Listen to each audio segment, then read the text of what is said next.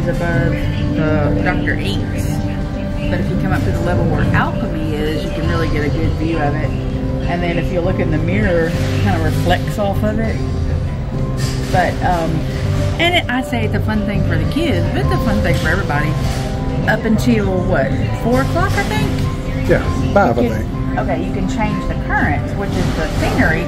So you just come to this little machine, and it's on the same level as Alchemy, which is level... Deck 8. Deck 8. Deck 7. Deck 7. You touch the screen.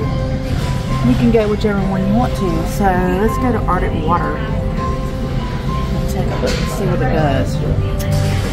That will change from the left to the right. So you will start seeing it change. And there'll be like see the school of fish? It's kind of like a little transition.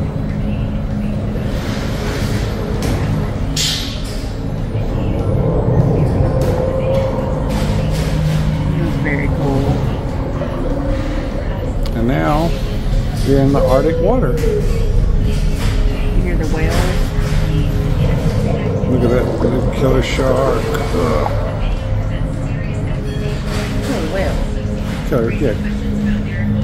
Killer whale, not killer shark. Killer whale. The thing is, they will go from one side, you know, from one screen, and it's like they're right outside because they go to the next screen.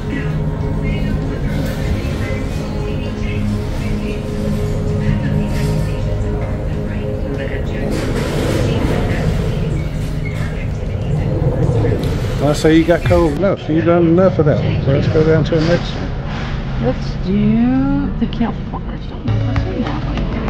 Here's a preview of it. This is what it looks like. There's the Shark Cove. That one's very cool, I think. Coastal mangrove. Coral reef. Which one were we on when we came up? Oh, and then seagrass meadow. I think it was on seagrass meadow. Coral reef.